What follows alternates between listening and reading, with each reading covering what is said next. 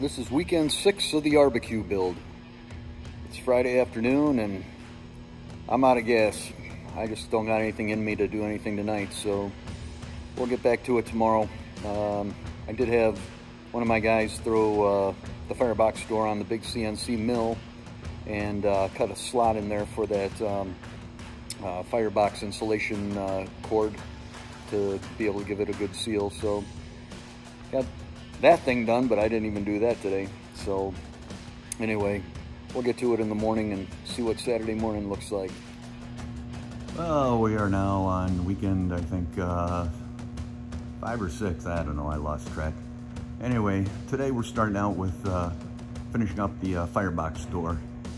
I had my guys mill a slot around the perimeter here so it'll seal up with some wood stove insulation, you know, the little rope insulation will get glued into there.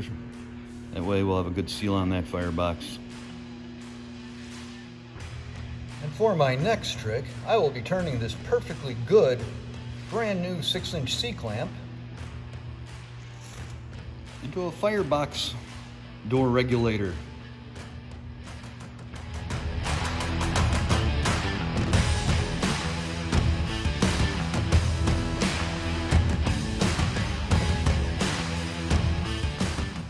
There she is, all welded in. Goes up and down. Alignment was a little tricky, but I got it pretty good. It should be fine when it's hanging straight down. Right now it's tending to bind up against the back a little bit, I think, but when all the weight's just hanging straight down on it, should be fine. So in case you don't get the concept here, basically we're using the cut up vise to act as our, just see it's hanging up a little bit, act as our door opener and closer. So turn the vise,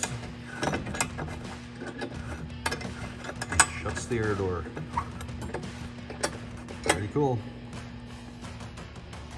Now that the C-clamp air damper is all installed, I'm ready to mount this thing to the firebox. A little worried, nervous about this part. First thing I did, on that slot we milled in there, I put some of that fireproof wood-burning stove insulating rope. So that should seal us up real nice. And once you know it, it's about 2 inches short. Story of my life. Let's see how this goes. We have a door! Woohoo! Look at that! That didn't go on as hard as I thought it would. Actually, went pretty easy. See, I just welded the bent 3/4 inch rod to the sides, and it opens nice and smooth. All thanks to my faithful helper who's always here for me to give me a hand or give me a lift. Mr. Komatsu, thank you very much.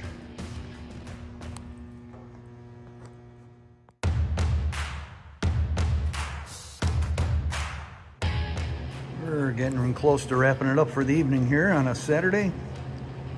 And in case 1,125 square inches of cooking space isn't enough, what I did was I welded in these upper tracks in case I wanted to make some more grates for the top, so I can put some 16 by 48 inches worth of grates into there and increase the cooking space by probably about 60%. So figured better be doing it now than to have to do it later and then ruin the paint and have to repaint and all that other fun stuff. So there you go. Grates can be a project for another day if we want to.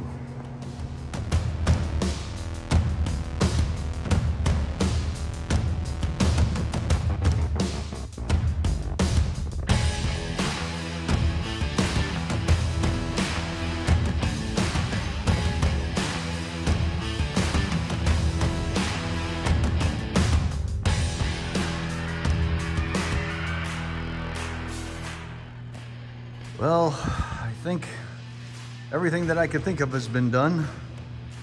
So right now, I guess it's time to throw it on the scale, see where we land, and take the wheels off and get it ready to go to the sandblaster. So let's take a little ride with the forklift, take it over to the scale, see how much damage we've done to this bad boy. And now for the moment of truth. We're gonna see what this bad boy weighs in at. Let's lower the forks, see what kind of damage we've done.